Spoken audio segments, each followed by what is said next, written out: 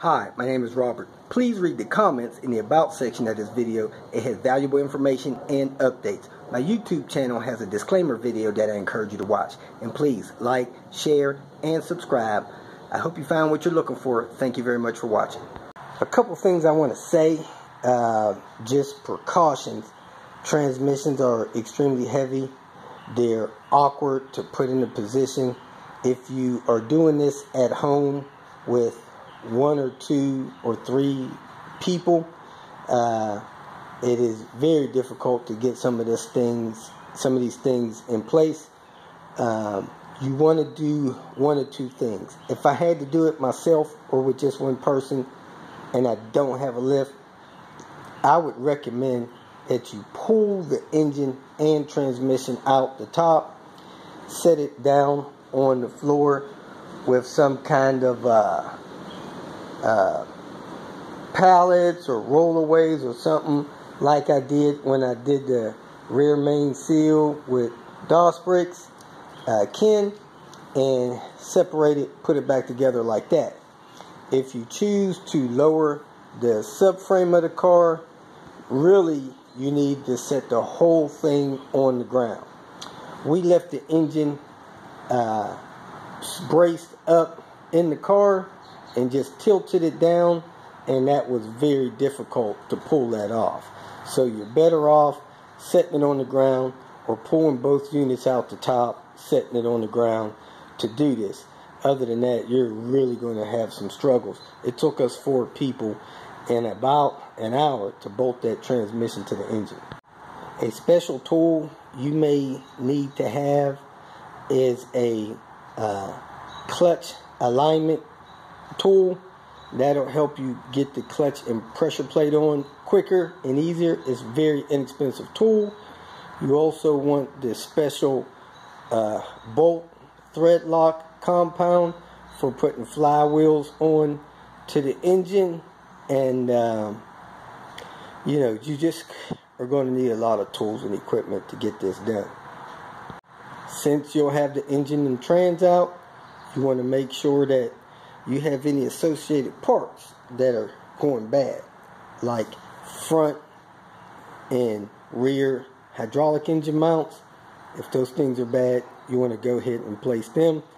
When you're going from a automatic to manual, your computer will function a little differently. It's good to get a tune if you can, which should improve some of the characteristics of the function of the car. My car had a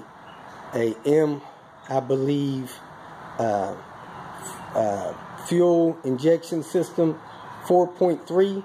It was upgraded to a 4.4, which is more like the 98 cars. Changed a couple things emission wise, and should cause the car to start faster, run a little smoother at highway speeds, may save a little gas, because I'm also changing my fuel injectors. White is preferred with the T5 models. I don't think I have any whites with me. I may put a set of blues in. If you get the transmission that mates with your car, example, the 94 and the 95 transmissions mate well with the 95 and older cars, because of the slave cylinder and the speed sensor that plugs into the back. If you get a transmission that doesn't mate with the car, you'll have to get wires out of your P and P switch, get those wired up correctly to get your reverse light working right, and get your cruise light, your cruise working. If you get the one that matches with your car, 96 and newer, with a 96 and newer car, you shouldn't have those issues because of the ABS system and the speed sensor system that's in that. You may or may not want to replace your throttle cable. It is a little bit different, I think, in length between auto and manual. Not a big deal. Most people can't recognize the difference. So before I get started, I want to give a shout out to, first of all, the Volvo community. The Volvo community is by far the best for getting information to help you accomplish things like this. manual swaps, just regular maintenance stuff like that. There's not too many automobile communities that have as good as information from my experience.